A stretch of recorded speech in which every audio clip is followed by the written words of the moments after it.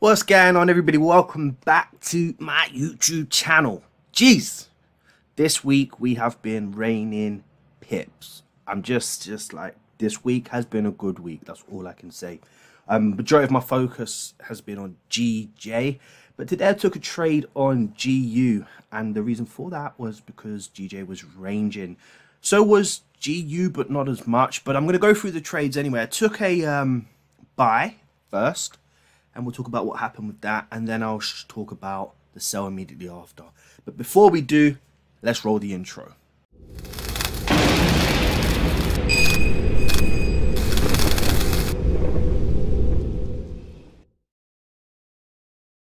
Alright guys, so normally I wake up around 5 AM, something like that, sometimes 4:35 AM, usually not later than 5:30 AM, right? This morning I woke up really late, 7:45, something like that. And the first thing I did this morning was ask the group, what did I miss? Because usually, you know, by 6 o'clock, you get in some volume in the market, momentum starts to shift and blah, blah, blah, blah. And I thought I missed everything. Anyway, doesn't matter. We'll just wait for London Open, or we'll just wait for New York session.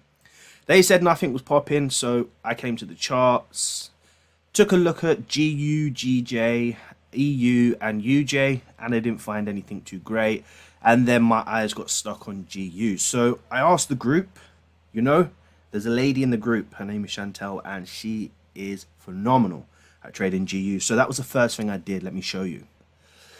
So I said to Chantel this morning, are you seeing GU as bullish? And she never replied to me. You know, you can see the time up there, 8:15, right? She never replied to me. Alex then said, yep, I'm personally looking for a long on GU, or I'm in a long on GU. I'm break even secured at the moment. And I was like, smashed it. And then we have Stubbsy down there, the absolute legend. Legend. He makes me look like a bad trader, put it that way. But he said he was in buys, and I was like, this is good. So I decided, guess what? Let me go in for the buys. So let's head back to the charts. So I started off on the hourly time frame. Oh, wait a minute. Let me talk to you about this very quickly. You might be thinking, what's all this red here? Well, yesterday's analysis, so pre-New York Open, I put this analysis out to the community just as a potential trading setup. Marked the major high, the consolidation, the breakout of this structure. And when we was looking at this market structure, I think by the time I posted the analysis, this is how it looked. So I said, if price breaks above this high here, around 28.46, I'm going to be looking for a buying opportunity. Well, I wasn't personally. I already had traded GJ, so I was done for the day. But whoever wanted to look for a buying opportunity, that's what you're going to be looking for. This was the current high. Wait a minute. Come over here. So this was the current high.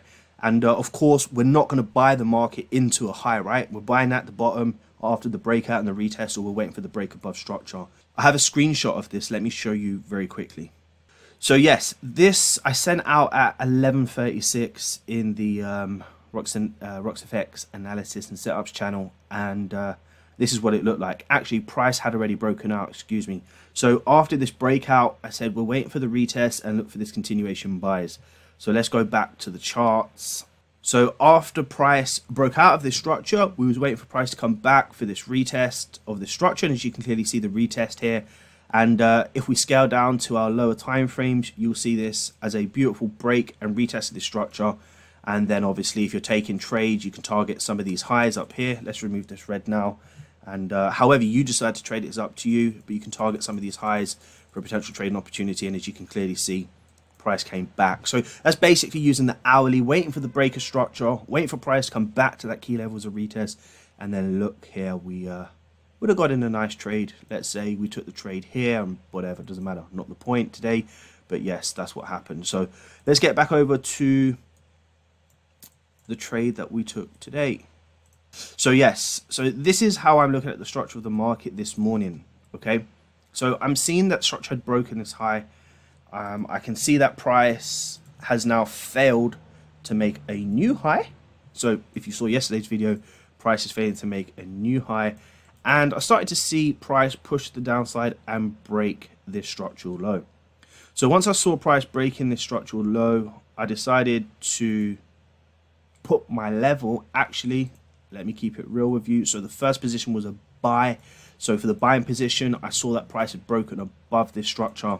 Now at this stage, in the back of my mind, I was just like, yeah, look, if we've broken above this structure, we could be coming back to retest some of these structural highs around 28.98, and before we see the market even break out of this sideways moving market. So it was at this time that I decided to take the buying opportunity, and I checked with the group to see who was taking, and let me show you what happened. Okay, so as you can see here, Stubbsy the man, exactly the same trade. Then Matthew said, come on bro, he's in the trade also, and I said I'm in the exact same trade. So 3 traders in this trade this morning. There were a couple others, I do believe, but these are the ones that came forward, and I was just like, let's go baby. I was just all for it. Anyway, back to the charts. So once I was in this trade, I was messaging Stubbsy and I was just saying to him, look, we're in this trade, what's happening, have we got it to break even yet? And I said, no, stop loss is at half. I didn't get the screenshots of those, but stop loss was at half. And then eventually, let's remove this, man, because this makes it look rusty. Eventually, you know, I was just like, no, the momentum is not pushing up. We are just struggling a bit, okay? So we came back down. I was still in this position at this time. Price then tried to push up again. I saw the wick rejection. And then around this time, I was like, you know what? I'm closing this position. I don't like it. I'm not seeing the momentum. I'm not seeing the volume. Let's get out of this trade and let's see what's happening. So let me show you what happened.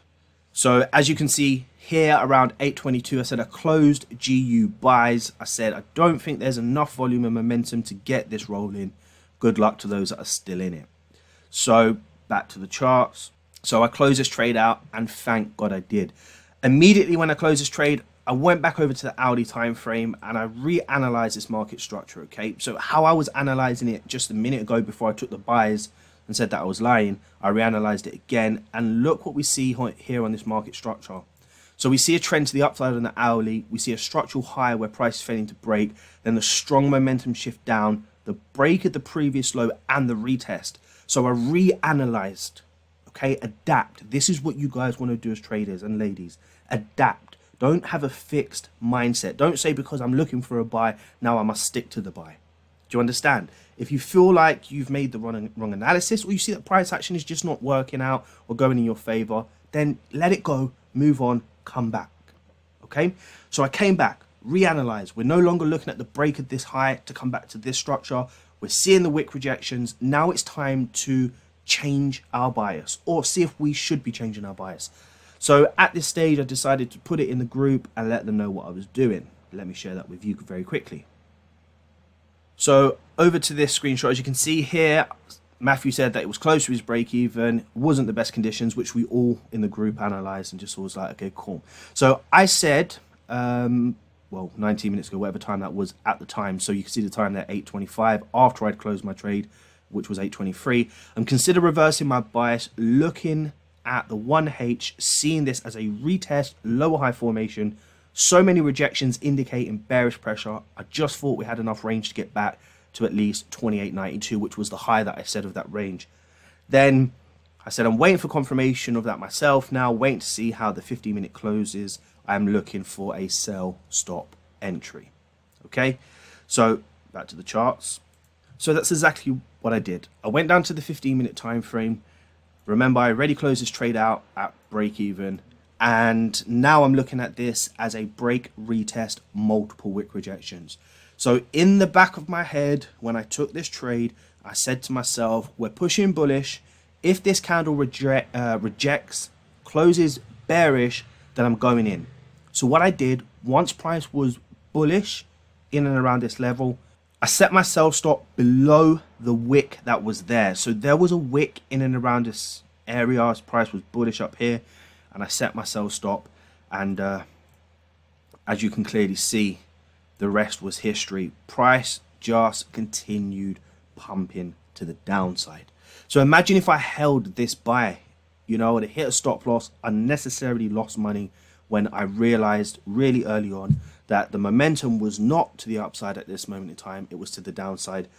Reversed my position, set the sell stop, and took the trade. And you know, look, stop loss was above this key level here. I was happy. I didn't need it above this wick.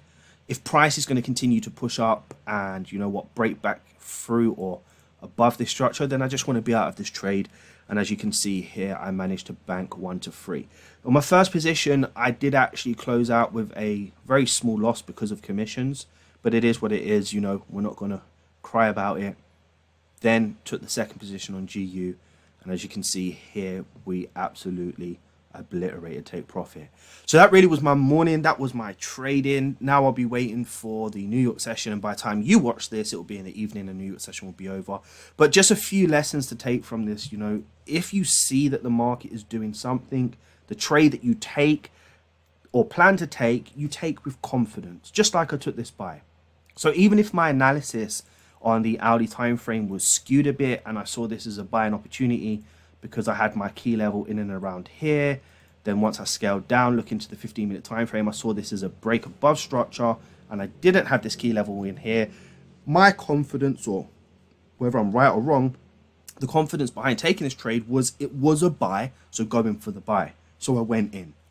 But what you have to learn to do, guys, is you have to understand that if you take a trade and the momentum is supposed to shift in your direction, then in theory, you don't want to stay in the markets if the markets pushes up and then starts to show rejections and starts coming back down. Just no need for it. It's better that you save or protect your capital, risk before reward, and then reanalyze or re-enter the position. Take a break-even trade or take small profits, get out and wait for a new position. But what you must always do as well, okay? If you close a trade because for whatever reasons, let's say you see the wick rejections, don't then just look and stay here and be like, oh, now, yeah, it's time to sell. Don't do that. Go back to your higher time frames again. Quickly analyze, reanalyze. It should only take you 5 seconds, just like I did. And then say to yourself, well, okay, fine. Structure's up, high wasn't broken, higher low was formed, higher high is not formed. Break below this previous structure. This right here is the bearish momentum. This is the pullback. And guess what? We have the hourly close wick rejection. My buy bias was wrong. I was comfortable taking it, but it was wrong. Now it's time to analyze and look for a selling opportunity. And look what happened. I found the sell. When taking the trade, check your range from when you're planning to sell. Back down to the lows. 22 pips is huge if I'm using a 7 pip stop loss. And I took the trade and you can see what happened. Don't get greedy as well though. Remember yesterday when I showed you my GJ trade? Don't get greedy. There is no point targeting a 1 to 5 or a 1 to 10 or a 1 to 7 when you can clearly identify in and around this level here and this level here that price is not breaking. That's why we always check the range, because after my take profit was hit, look what happened. And this happened exactly on GJ. So when setting targets, mark your key levels as well. Look what happened. Price reacted, flew to the upside. So imagine now you was targeting some of these lows just because you wanted to make a quick buck or a big buck off of this trade. Look what happens. And that's why I always go for 1 to 3 risk reward ratio. But anyway, I'm rambling on now. That was my GU trade. That was a process of that trade. And I hope you found this useful. Now, family, I need to ask you to do something for me. Please smash that like button as hard as you can. Subscribe if you haven't. And as I always say, take care, and until next time, peace.